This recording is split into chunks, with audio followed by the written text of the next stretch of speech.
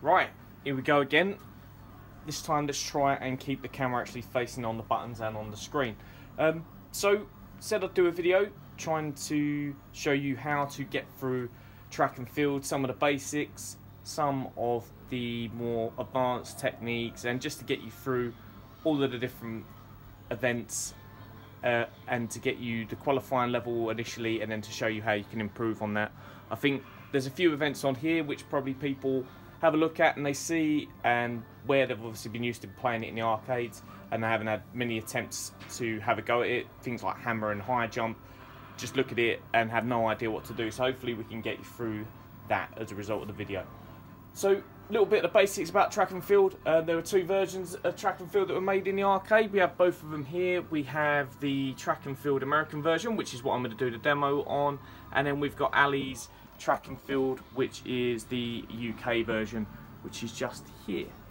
This one's having a bit of a rest at the moment because it's developed some funny behaviours, but we're gonna get that sorted hopefully sometime soon. So the basic principles of track and field, pretty much everyone knows. Hit your two buttons as quickly as possible. Press your jump button to set an angle or a height or something like that. Most people compare it to the console version of Daley Thompson's Decathlon from back in the day.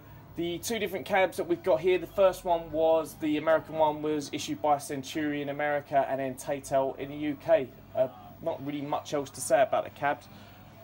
So let's just crack on with the game. We've got two setups here. So the one that I'm going to show you on, I'm going to set up, we basically get an extra life on the American version. That's just a dip switch setting that we've got on the board here.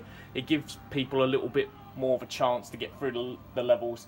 Some of the qualifying times are a bit harder on the American version, which is the one we're going to use, but because you get an extra life, it doesn't matter if you lose one. On the UK version, the dip switches are currently set to get no extra lives, but the qualifying times are a bit easier. That's the one we used for the higher score tables.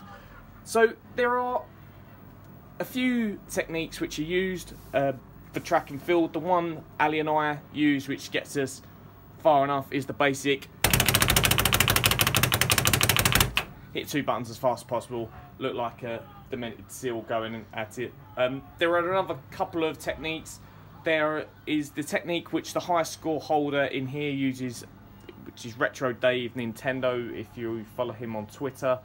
He basically uses a high wrist technique and scratches the button, so I don't know if you can get that quite there, so I'll do it with one hand first. So he swings up there and just scratches away like that. And he does that really quickly on both sides.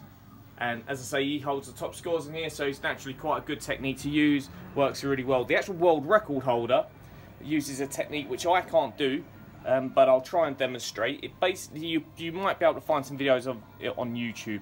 So have a look on YouTube, see if you can find some videos of it on there. But basically what he does is he uses the technique where we're hitting one finger, then the second finger, the same finger on the right hand, so that finger, index, middle, middle, ring, ring, like that. And he does that really quick on one button, so he's going index, index, middle, middle, ring, ring, like that. And he just does it really quickly. I can't do it, I can't get my brain around it. There's a chap who comes in here who can do it. Have a go at it at home, see if you can get your head around it. I can't. So for the purpose of this demo, I'm going to use the slappy hand technique, and I'll just show you the scratchy hand technique as well to try and get you through it. So I'm going to play as 4 players. Naturally, we're not going to be able to get through this with 4 players in one go, but I'm just going to kill off a couple of the characters. It will let me show you all the way through. So here we go.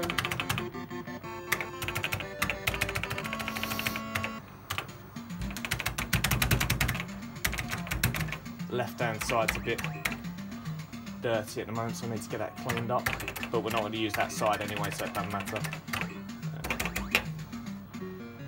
So 100-meter dash, really easy, nothing really to explain without. I'm just going to show you how I get through it and how easy it is to get through it just using the slappy hand bang bang technique.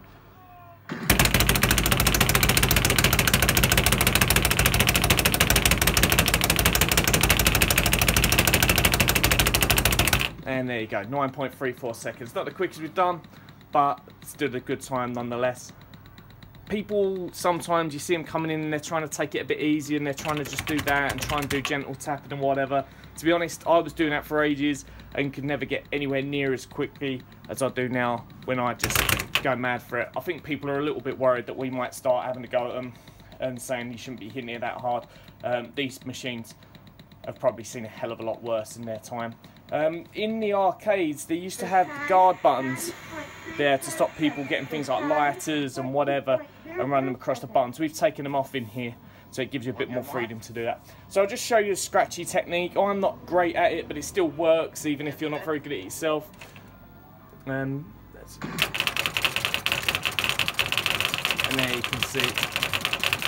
You want to be getting your speed to get sort of around 9 seconds. You want to be getting your speed around about 990 to about 1110 here. You can obviously get it beyond that, but if you want to go around that 9-second mark, that's what you want to be aiming at. You want to be getting to about late 900s, 1000 by 50 meters, and then keeping it above that. You can see we've got 10.32 up there, which isn't a great time. It still qualifies, but it isn't a great time. It's because the speed wasn't high enough down there. Practice that technique. It's quite an easy technique to do, and to be honest, it gives you a little bit more longevity with being able to play it. Obviously doing this, you get quite tired.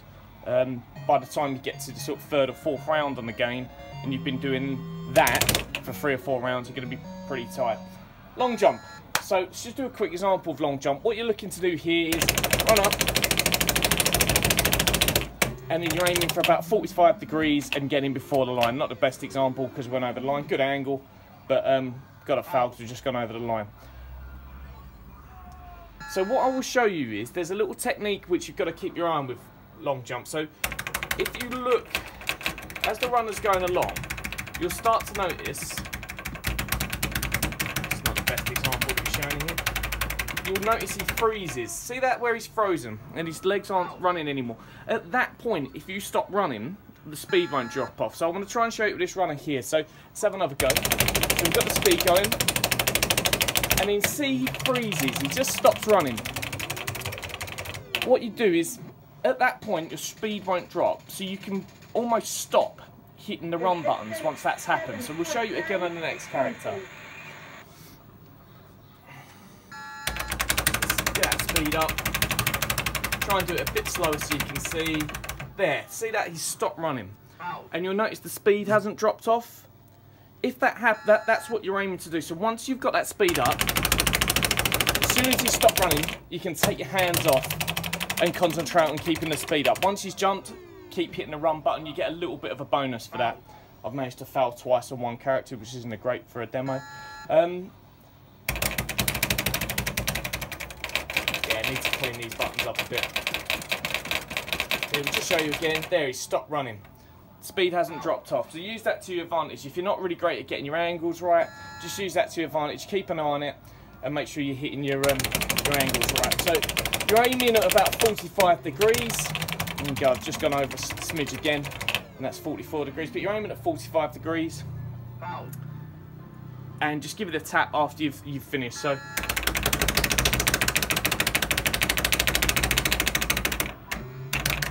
there you go. And we should qualify. You don't really need a huge... Well, actually, that won't qualify. It doesn't matter. But you don't really need a great deal of speed on long jump. You just need to get the angle right. So really, if you're not naturally getting the speed you want, try and concentrate on just getting that angle right. Let's just get player one over the line. That's not a bad jump. And as you can see, the speed isn't huge there. But we're still getting well over 7 meters qualifying. We're getting 8.86.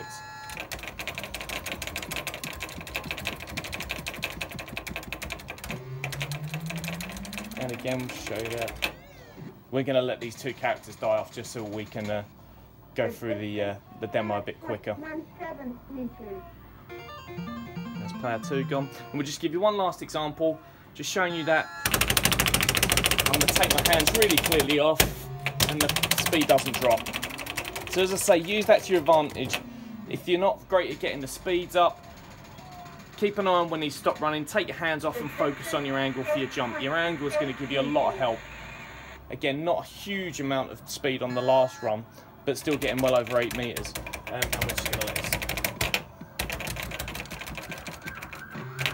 And we'll just get rid of the second character there.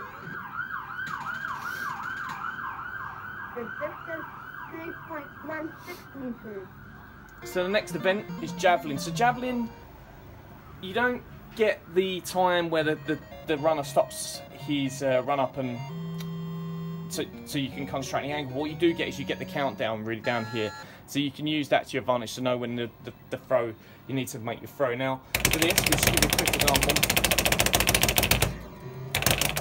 So that's not actually great. What you're aiming for on javelin, and the angle you're aiming, that's not a bad throw, I haven't said that.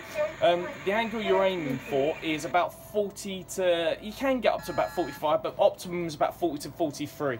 So let's just show you here. Oh, I fouled, that's no good. And again, we're just tapping the buttons afterwards. Give you a little bit of a bonus there. So let me try and get it down to... Yeah. Bottled it a bit there and threw a bit early. So another thing to know, still not a bad throw. Another thing to know about javelin is you get a bonus for every successful throw you do. So if you get the first throw in, the second throw, assuming you get it in, you get about 5% bonus. Put myself under pressure now, so I fell 2 on 1 player, sorry.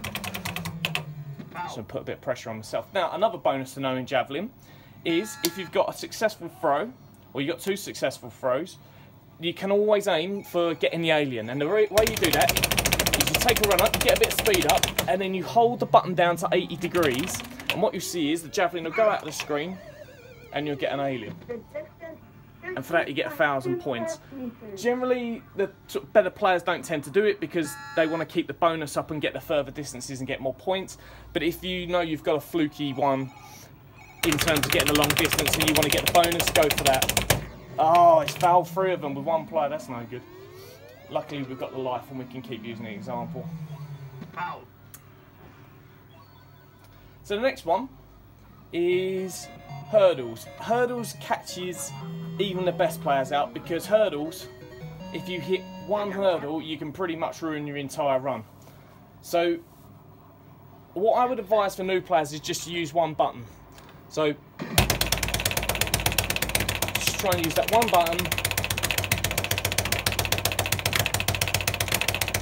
and try and concentrate on just getting over the hurdles and getting home, and then big sprint for the end. And as you can see there, even though I've jumped every jump, we're still only just about making it through. Put myself under a lot of pressure here because I've now got to get him through it while showing you the other technique. So the other technique is obviously to use both hands to do it, but I'll just show you how much harder it is.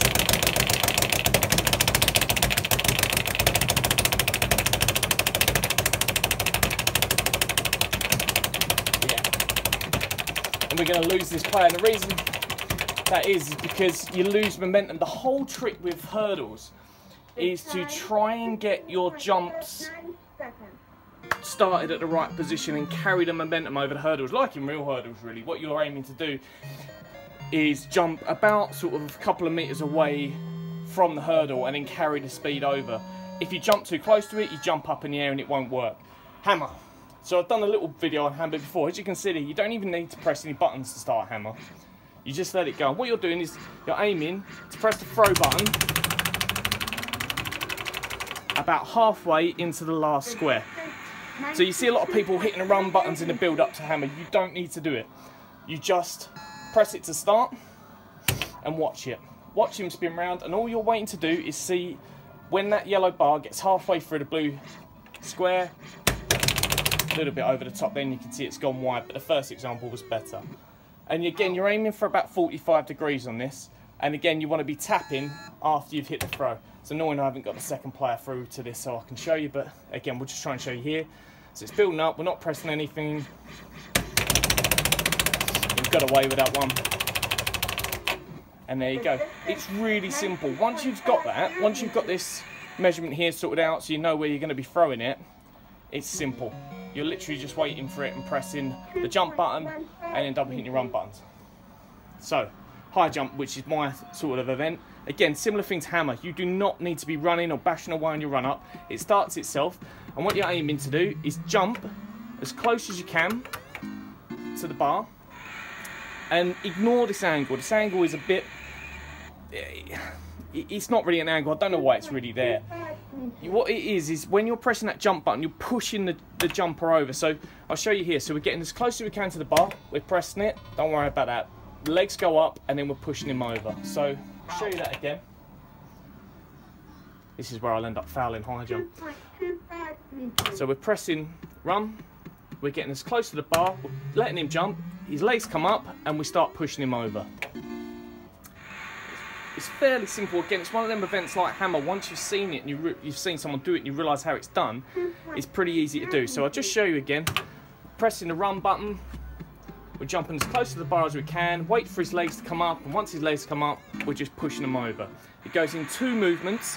First, the legs come up, so they sort of go like to that position, so they're from there to there, and then they come to flat, and that's when you finish it off. So I'll just show you again. I'll show you those sort of two movements. So we've got legs hanging down, legs up, and then whole body up, and you can push him over. Now you can get to qualification on this without even doing any special technique. So we're up to 2.36 now, so I think we could probably do that as well. So we'll just do that one last time. Oh no, I've ended up knocking it over. Well, I better start showing you the proper technique to doing it now, seeing as I've knocked it over twice. So to get higher on high jump, what you do is you press the run button after you've jumped. So you press jump and then you press your run button. You'll see he's getting much higher there. Just show you that again. So we're pressing run, pressing jump, and we're tapping, and he gets higher and higher the more you tap, the quicker you go. If you hadn't been doing that tapping, you haven't been tapping to get him higher, he would just be hitting the bar by now. And I'll try and give you an example of that in a sec. So we're jumping, pressing the button, and over he goes. Just gently pushing him. Watch out for the movement. Watch for his legs to initially come up, and then wait for his whole body to come up to finish it off. So again, just show that again. Pressed it. His legs are coming up, so we're moving him. Oh, I've gone for it. Didn't press it fast enough. But there you go. That kind of gives you an example. If you're not pressing this fast enough, he will hit the bar. We've qualified, so it doesn't really matter for the purpose of this demo. And that's it really. I mean, I'll try and go through another round just to give you another example of getting through everything so you can see the techniques, perhaps without me waffling over them, and so you can see what's going on. I've only got one player to get through all this now, so this will be quite interesting because I can't really foul too many of them. So again, back to running on, I'm going to use the slappy hand technique. And you can see by now I'm already up to about 1,000. And we got down, so we got to that 1,000 pretty early. We got that time, that speed of 1,041. And we're down about 9 seconds. Long jump again. Let's just go through it. Speed as quickly as possible. See the guy frozen. Gone a bit past the line there. Got distracted by someone out the window. But there you go. 45 degrees. It would have been quite a big jump if we'd have got it over the line. Let's go again. And you can see there I took my hand off the run buttons pretty much all together just to focus on the angle there, because I knew if I'd failed another one I'd have been in trouble. So I took my hands off the buttons quite early, quite an early jump, but got 44 degrees and we've qualified by miles there.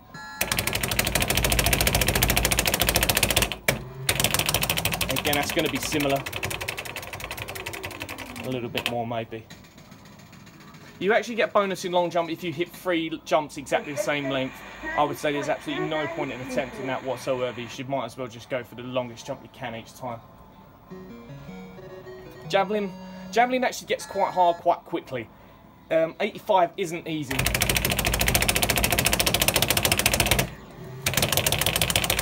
So you haven't got much speed there, so I don't think we're going to get much. We might get near it. Yeah, not really great. And again, with javelin, I would only say bother going for the bonus if you're really confident. I would just use each jump throw. Yeah, I think I'm going to miss this. Yeah, a little bonus, but won't get me over. The arms are getting tired, so that is one of the problems with doing the sort of slappy technique, is your arms do get quite tired, and I think I'm going to end up falling short. Oh, I might have got one out of the bag there. Yeah, by the smallest of margins, 1 metre and 1. But that's something you've got to consider if you want to keep playing this. And look, you might have heard that little ring there, by the way. It means I've got a bonus life for getting over 100,000 points up there. So something to consider when you're choosing your techniques. If you think you're going to be able to do it loads and loads and loads, you might want to do this. I'll just show you another technique which I use with the hurdles, which is this sort of, I don't know how you describe it, but hopefully you can see it. Again, I'm not going to qualify that. Hurdles is incredibly hard. When most people come down here, I think when Dave came down here, who set a higher score, it was hurdles that finished him off. It's basically because you need to be absolutely rapidly quick and get all your jumps right. There's two things you're looking at there, really. Whereas the rest of them, you can kind of concentrate on one thing for most of the time. To have to concentrate on the jump and the run the whole way through the event is quite difficult. So we'll just show you that. Hammer again.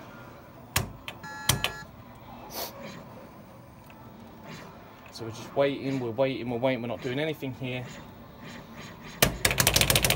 And it's not the best angle, but you've got the speed now, so that'll be fine. So you see a lot of people sort of trying to do it halfway because they're panicking. Yeah, okay, you might get once or twice, you might get away with it, but once you get up to higher levels, you can't really finish halfway down here. You've got to get to the end.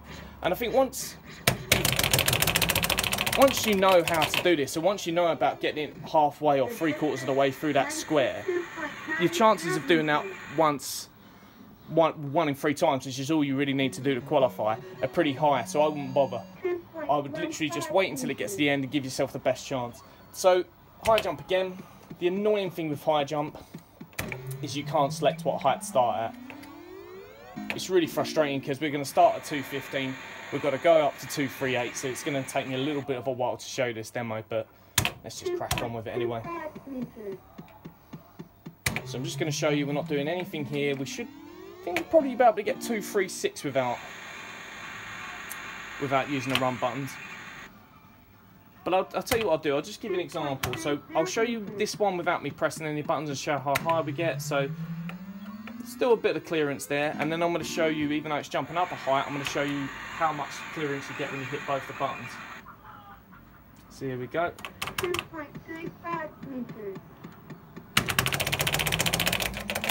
So plenty of clearance there, and that's even though that's gone up 5 centimeters, and we've still got loads more clearance on it than in the last round.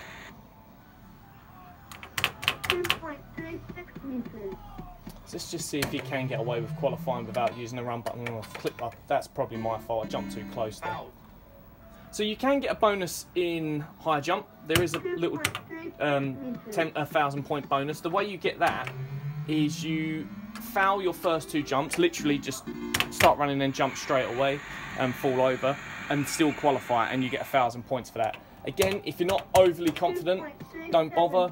If you're brilliant at it and you know you're not going to make any mistakes, go for it. I sometimes do it, depends on how tired I'm feeling. If I want to go for my 247 record, I generally tend to keep all 3 lives to give me a bit of flex. So we've got over to 237 without having to run. It's probably going to be, yeah, I probably jumped a little bit too early to do 238. We might have made it if we'd jumped a bit closer. So let's see how far we can get. So again, the 2 techniques you can use. Just doing that scratchy technique. I'm not great at it, but again, we're over there at 239.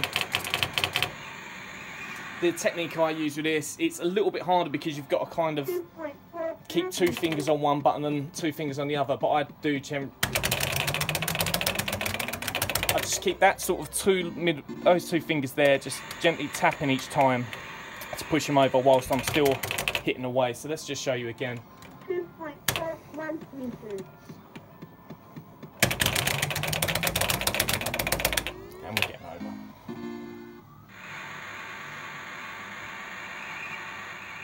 So let's just see how well we can get. I'll show you the other technique as well. I'm not great at it at all. Probably should have used that hand. But yeah, so you'd be doing that. So I'm going to go back to my slappy hand technique. There you go. Don't think I'm going to make 247 today.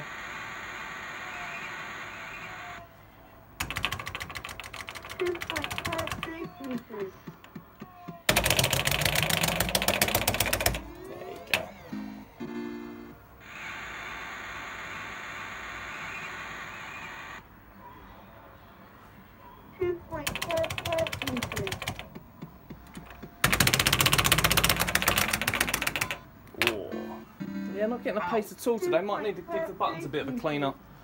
Me blaming the machine. And there you go. So, hopefully that's been helpful. If you've got any questions or whatever off the back of that, let me know. I think I'm going to move... Well, I'll put a vote up. I'll see what game we'll move on to next. Daytona's become quite popular in at the moment. We've just put that up on the scoreboard. So, we might do I might do a little demo on how to get through that. I'd say, any questions at all? Or you want any more information, or is there a particular game you'd like to see, let us know. Thanks for watching.